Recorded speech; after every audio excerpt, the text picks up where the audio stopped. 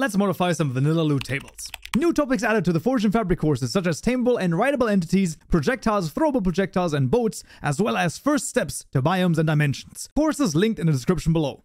Alright, friends, it's back in channel once more, and in this tutorial we're going to be modifying vanilla loot tables, and this works in a different way than you might expect. We're not adding anything to a data folder or adding any JSON files. We're actually going to use the loot table events modify for this. So for that, in the util package, we're going to make a new Java class called the mod loot table modifiers, and this is going to look kind of like this. First of all, we're going to have a public static void, and this method is going to be called the modify loot tables over here. There we go. And for this, what we need to do is we need to call the loot table events dot, and you can see there's the replace event and the modify event. So if you want to replace a loot table, you can do it like this. And with modify, you're going to modify it.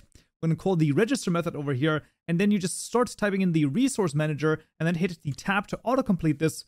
We're going to fill this up with an open curly bracket, and inside of here, we're going to modify a couple of loot tables.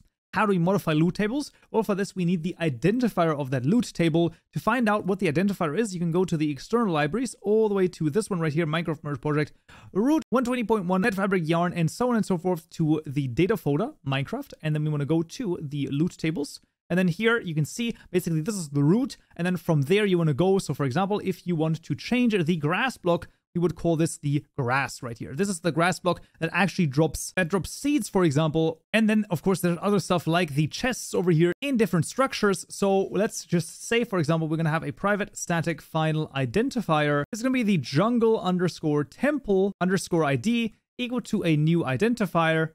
Of course, of the Minecraft namespace, we don't usually have to specify this, but I just like to have this explicitly stated. And this is then going to be chests slash jungle underscore temple. There we go. That's pretty awesome. And then let's just duplicate this, for example, for the creeper here in this case.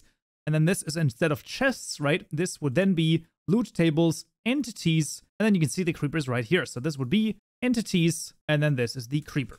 In that way, you can basically select anything. And then the way to modify this is we're going to say if the jungle loot table ID, for example, is equals to the ID that we are specifying in the modify right here, then what we can do is we can basically modify the specific loot table. The way to do this is actually in a way that I'm going to copy over, because the way that this works is we're not going to go crazy over here. So let's just take a look. Basically, we want to make a custom loot pool builder over here, and the roles over here and conditional and with and apply. What this all means is that, well, these are all the things added to loot tables. So we've seen the loot tables previously, and this is just basically the same thing, just in written form. And overall, what this means is that this here is the chance, right? So on a high level overview, here you can add a certain chance that a certain item is added to a specific drop.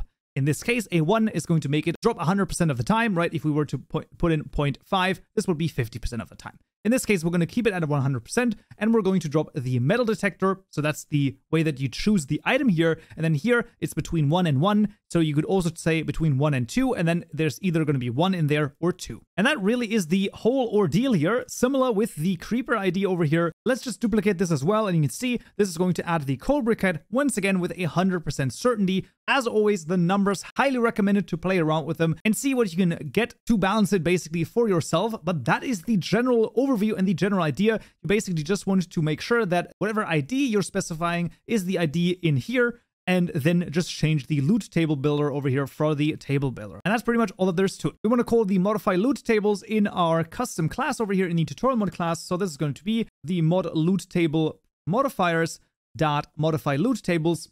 And that's it. This is going to modify the loot table specified over here. You can, of course, add many, many more, but this is just some examples. So let's go into the game and see if it works. All right, found us back in Minecraft, and let's just get the creeper first and foremost. And you can see, there we go, a coal briquette has been dropped. And then we just need to find a jungle temple, and there's already a jungle next to us. Let's see if we can find one. Let's just actually locate it with the structure, though. That's a little bit easier. This would be a jungle pyramid, it's called. There you go. And there we go. Let's take a look. And there we have it. The metal detector found right here. Absolutely freaking awesome. And that is modifying vanilla loot tables. And that's already it for this tutorial right here. Next time in this video, we'll actually also add items to the suspicious sand. Hope to see you there.